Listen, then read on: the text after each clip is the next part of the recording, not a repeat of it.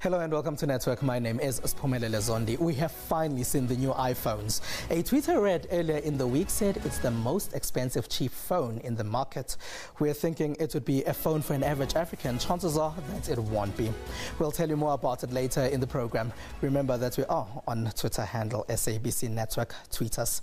Let's get to your technology news now.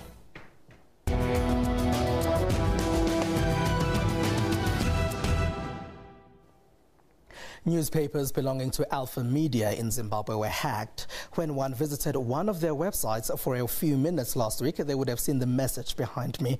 The message says it comes from a group fighting for serious freedom. Zimbabwe's Alpha Media is one of the country's largest media companies. Some of its most well-known news publications include Newsday, The Standard, and the Zimbabwe Independent. On Tuesday, the web versions of these three publications were temporarily unavailable. Instead, visitors to these sites were diverted to this file. The attackers were going with the hashtag Free Syrian Hacktivism course. This came a few weeks after the New York Times Twitter account was also hacked by a different group linked to the Syrian conflict. Back in Zimbabwe, the events of the last week raised serious security questions. They exposed the vulnerability of the computer systems at Alpha Media Holdings. A senior staff member at the company confirmed there was indeed some interference. He insisted, though, that this was a failed hacking attempt. The three websites are back online. The governments of Botswana and Abu Dhabi have signed a memorandum of understanding for information, communications and technology. Deputy Director General of the Botswana National Strategy Office, Louis Malikongwa, says the MOU will enable the government to offer easy, efficient and user-friendly digital services. The Southern African country says this agreement will improve government portals and other e-services. This will then enable Botswana to have easy access to online information provided by the government. Al-Shabaab has opened a new Twitter account. The militant group hasn't had an easy week. A group of Somali elders have issued a fatwa against them. Al-Shabaab means the youth. Last week, the group's old Twitter account was blocked after it used the social network to take responsibility for an attack it had carried out. Al-Shabaab has a brand new English Twitter account. The first account at HSM Press was created in December 2011 in response to the Kenyan military's intervention in Somalia. Their account lasted for a full year before they posted a threat to kill Kenyan hostages. Twitter has a policy in which accounts can be suspended if users publish threats of violence. And so at HSM Press ceased to exist. But suspending personal accounts on the web is often a rather futile exercise.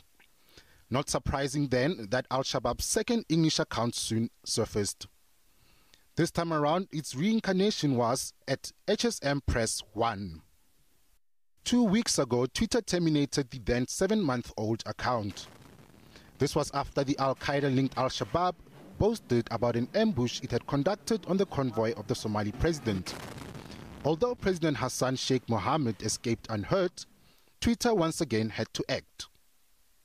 Now the militant group has created yet another account at HSM_Press, which is 1 week old.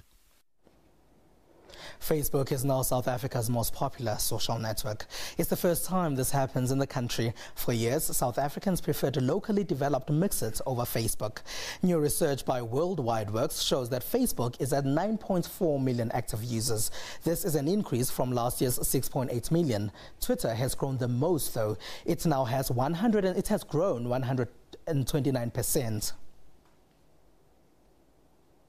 Mshwari is a Kenyan app that has received the 21st Century Achievement Award in Emerging Technology in the United States of America. The application was created by the Commercial Bank of Africa, CBA. Mshwari allows mobile money M-Pesa users who bank with CBA to save and borrow money. We took it for you. Mshwari, the revolutionary. Launched in November 2012 by the Commercial Bank of Africa and Safaricom, Mshwari was created for M-Pesa customers. CBA has received 21st Century Achievement Award in Emerging Technology for the app in a ceremony held in Washington, D.C., USA. With Mshwari, one can open and operate an account without visiting the bank. All they need is a mobile phone and M-Pesa. Those awarded at the ceremony were praised by Google's Vice President Vincent Cerf for going beyond ideas and beyond technology. South African fuel station attendants have been on strike this week, so we decided to test an electric car. Nissan says it will be launching it in South Africa in October. Ross Garvey, Nissan's chief marketing manager, is showing me that this car has no oil filter. There's also no petrol tank, and everything else that goes with a petrol or diesel car has been removed. The Leaf is Nissan's flagship electric car. It's the world's best-selling electric car and the first fully electric car to be sold in South Africa. It's just like any normal everyday car, excepting it switches to electric power rather than using fuel. So of course there's no emissions, it's safe for the environment. For now, there are some charging stations at Nissan dealerships. When we launch the car, it will be available for the public come the end of October this year. We'll announce the details of the vehicle at the Johannesburg International Motor Show in October, and by that stage we aim to have at least 14 quick charging stations around Johannesburg and 10 Nissan dealers which will offer free charging to customers. And it won't be too much of a problem if a charging station is too far. It could take up to 7 hours for the car to fully charge, so it's best for one to do it overnight. Nissan doesn't want to commit itself on pricing just yet, but it won't be cheap. The high price will, however, buy you cleaner air. For the first time, Kenyans will be able to insure their mobile phones. Kenya Orient Insurance says it will start doing this tomorrow. It now means if one loses their smartphone handset or damages it, they can get a new one if insured. The insurance company will allow only 2 claims per year.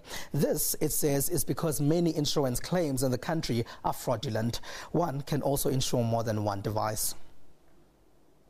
Nigeria has launched an application that makes it easy for the middle class to find taxis. They say Easy Taxi beats standing on the side of the road to stop a passing cab. The company that developed it says it has invested 100 million rand in the African market. Aki Enoma, who runs a taxi cab business in Lagos, has just received an alert for a pickup. I think it's a very good day. Passenger is waiting for me now. I need to go and pick the passenger. Lucky runs his business in Lagos, a city of very heavy traffic. Here, public transport remains a huge problem. To try and improve things, a German startup company recently launched a taxi service application called Easy Taxi. It works over any sort of phone like BlackBerry, Android, Windows, and even iOS. 2 of them will appear. The first one is the app for the users.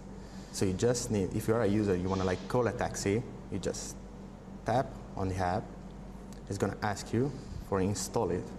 When a booking takes place, an alert goes to the closest drivers. The first driver to accept the beep is the one to get the business. It's just one tap away on my phone. I get the driver's details before he even arrives. And once he arrives, all I have to do is just step out of my house and he's waiting for me outside.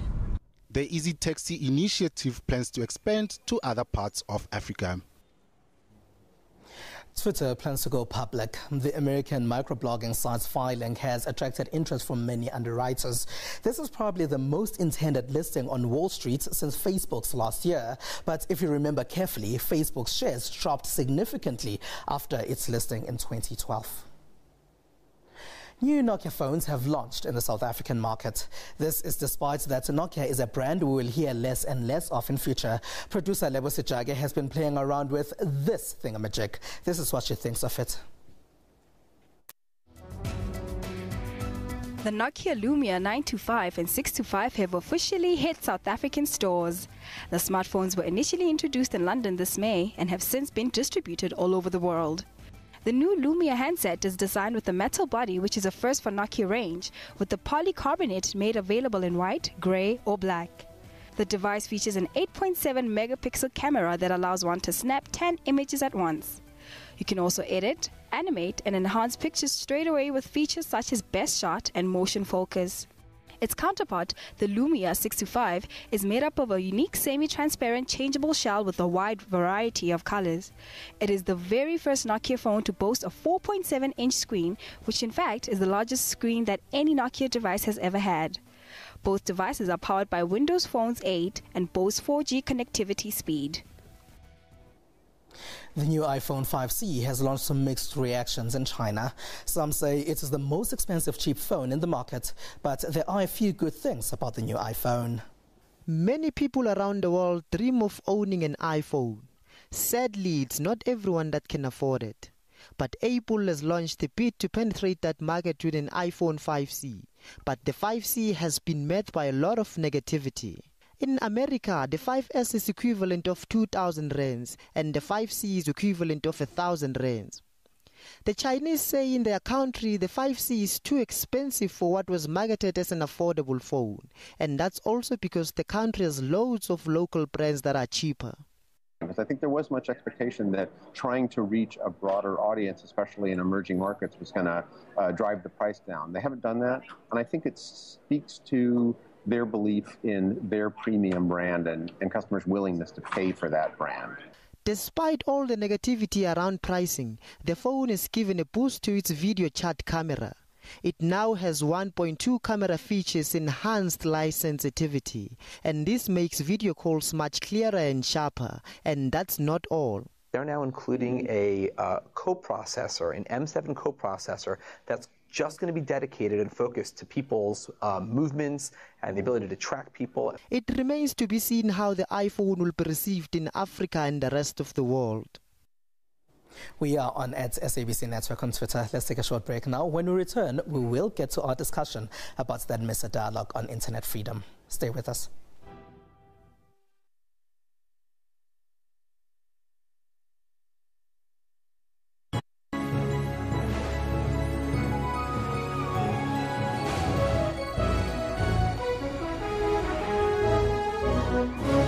SABC News. We report, contextualize and present news and current affairs honestly, fairly and fully. We consider it a duty to provide consistent, relevant, useful and top-quality information and analysis. Our mission is to provide credible, accurate and interesting news programming, bringing news into everyone's homes in everyone's languages. Thank you, South Africa, for relying on SABC News for quality news output and for making us your #1 source of information. SABC News, Africa's news leader. As the biggest, the most extensive, diverse news organization and the best content provider of choice in Africa, we aim to offer the nation breaking news, continuous content update, and current affairs programming throughout the day. We are extremely devoted to putting the news in context and providing the nation with the news they want in their own language. We reflect the world to the nation and the nation to itself. This is SABC News, all local, all global, all the time. Exclusive to DSTV. Why watch the news on SABC? We bring you news in your own language. News that affect you. Sports. We have Catherine Drew, SABC News at the High Court in London. Shervin Bryce's SABC News. Sarah Kimani, SABC News, Nairobi. We touch and change people's lives. SABC News, Africa's news leader.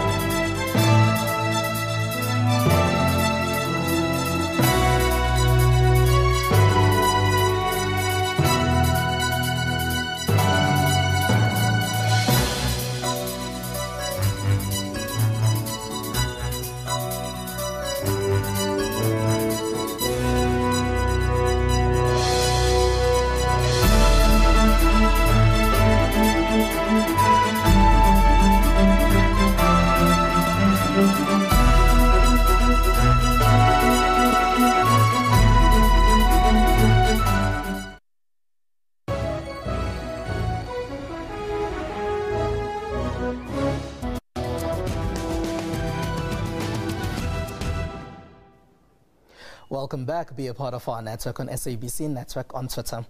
Now, the Media Institute of Southern Africa, MISA, plans to hold a one-day regional dialogue on freedom of expression in cyberspace. The discussion will focus on Southern Africa. Social media has always changed the way we do things. In recent times, we've seen coups in progress live on Twitter.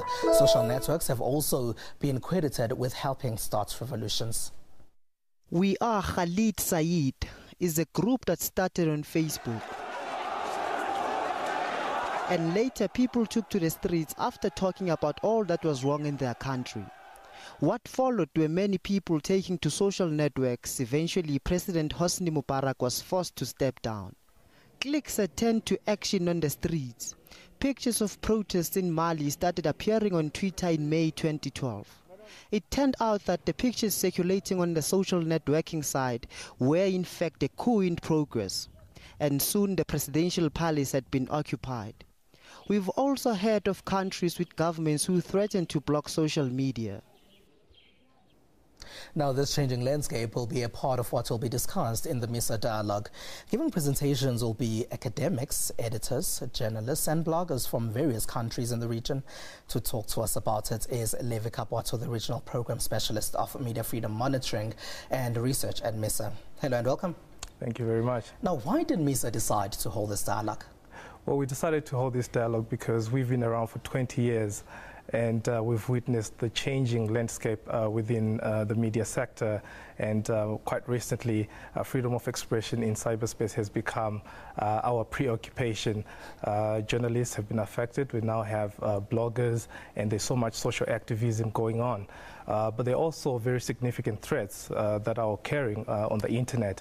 So digital security is also quite of critical concern to us as well. Then because of the social activism that's going on within Southern Africa, and if you have the background of the democratization process, you then see that some governments are not too comfortable with having their citizens do certain things on social media or on the internet. Would you care to mention some of those governments?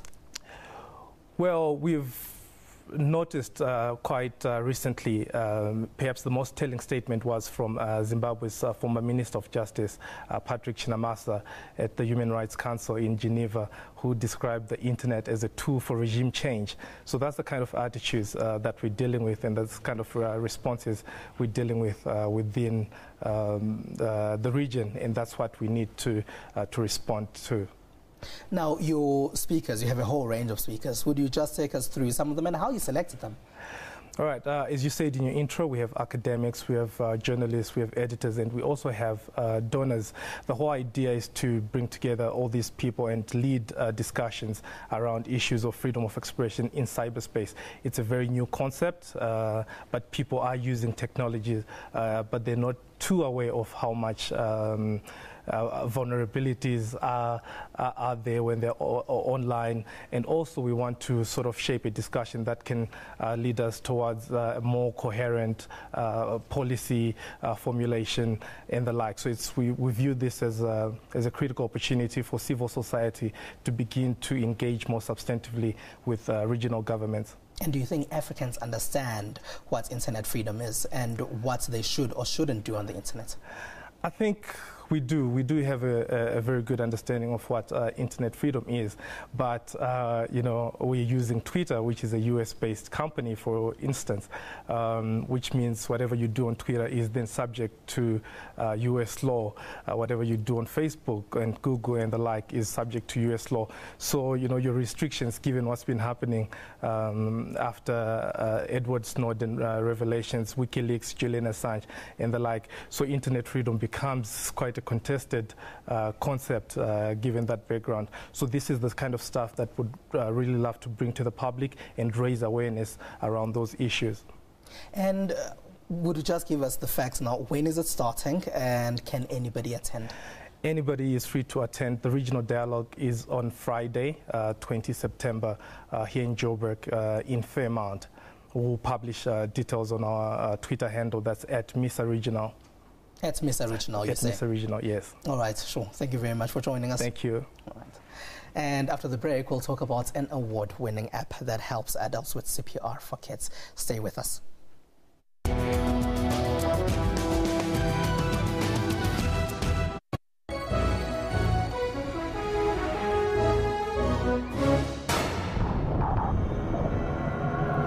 watch the news on SABC. We bring you news in your own language. News that affect you. Sports. We have Catherine Drew, SABC News at the High Court in London. Shervin Bryce's SABC News. Sarah Kimani, SABC News, Nairobi. We touch and change people's lives. SABC News, Africa's news leader. Get all the latest news from the SABC's online news services on our website. Breaking news and in-depth coverage of everything from business, sports to politics and lifestyle. Catch the top news clips and watch live streaming of major news events on the SABC News YouTube channel whenever. Stay connected on the SABC News Facebook page and have your say on news that matters to you. And for the latest headlines and live updates from our reporters, follow us on Twitter. SABC Digital News, anytime, anywhere. SABC News plays a critical role in providing unbiased and reliable news. We have a well-established reputation of uncovering, reporting and delivering news. A significant growth in popularity of our news demonstrates the demand for our news content. We continue to provide unrivaled coverage of vital events in and out of the country. Wherever the news is happening, we'll be there to bring them to you at the right time. No one has the news covered like SABC News. We lead and they follow. SABC News, Africa's news leader. Well, good evening. Welcome to yet another bumper edition of Sports Live. Tonight we have a bit of a triple threat in the show.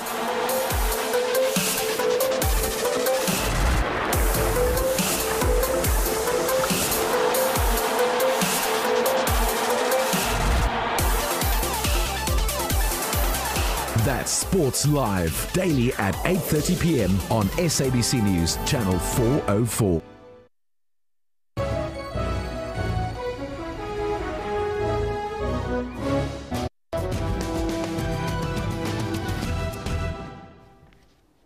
I wonder how many of us would know what to do if a small child needed quick health assistance when in danger.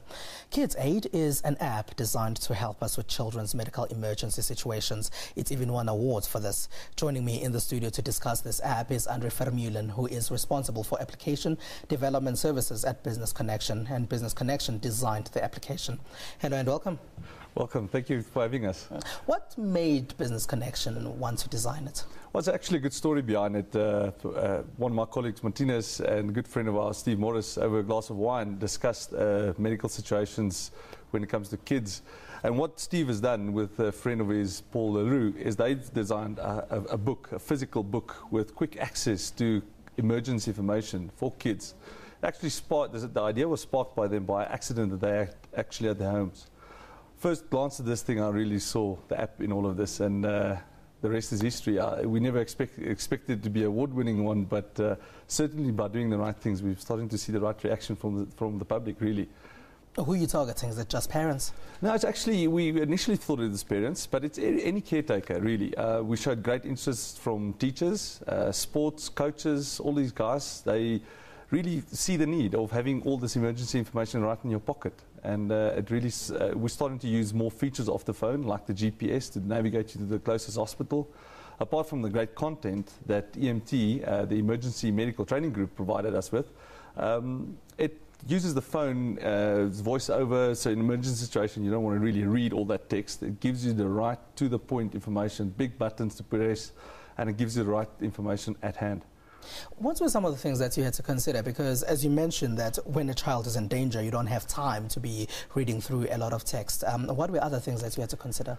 Well, I think the book was so well designed, and looking at the information, the minute you open up the app, it shows you CPR, which is a quick reaction type incident.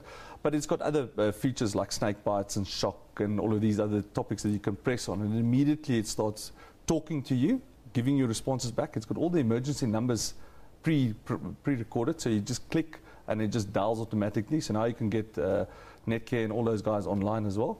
So we started to put all these features on top of the great content, and the visuals in the app really makes for good. There's really little to read to get through an emergency situation.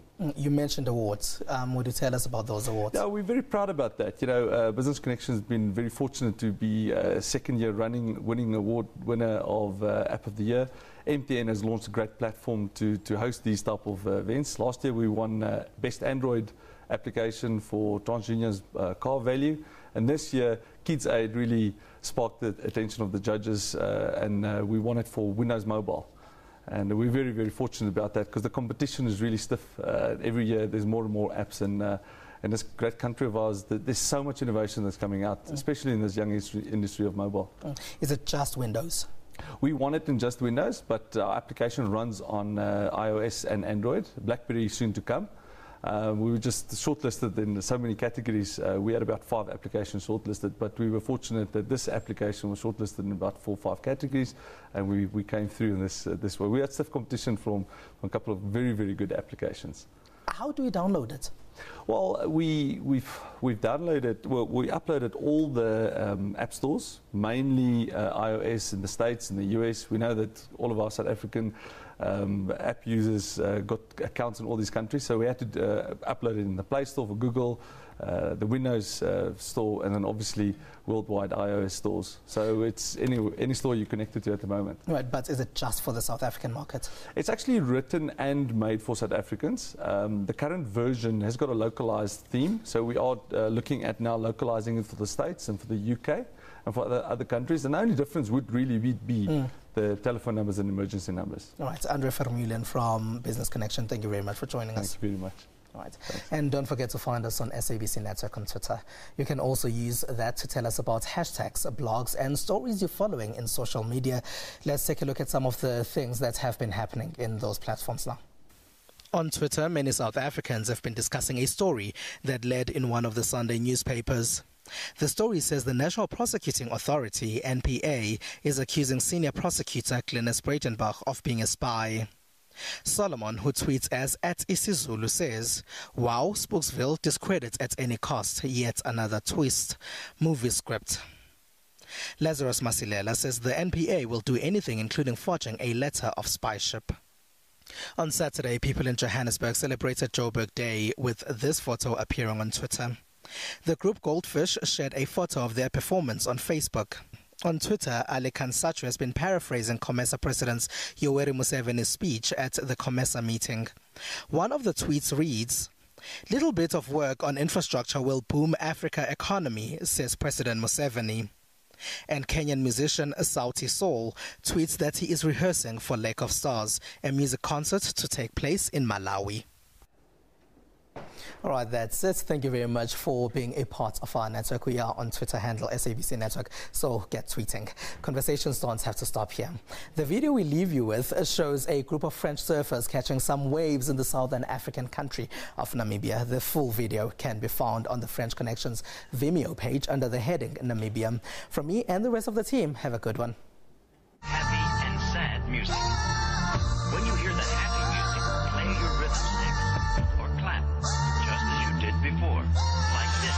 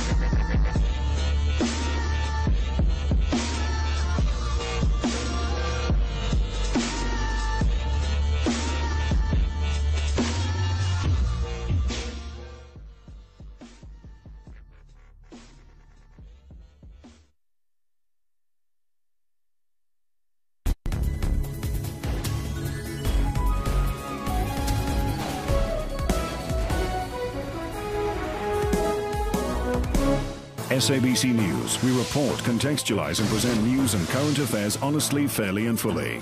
We consider it a duty to provide consistent, relevant, useful and top quality information and analysis. Our mission is to provide credible, accurate and interesting news programming, bringing news into everyone's homes in everyone's languages. Thank you, South Africa, for relying on SABC News for quality news output and for making us your #1 source of information. SABC News, Africa's news leader. Did you at any point imagine that you would find yourself in that position? We all hustle. You hustle for a good story. I hustle to make money. Every one of us is a hustler. Glenn Agliotti, yes. Did you kill Brett Kebble? No, not at all. Why were you accused of killing Brett Kebble? Because it suited the NPA at the time and the Scorpions. That's Question Time, Channel 404.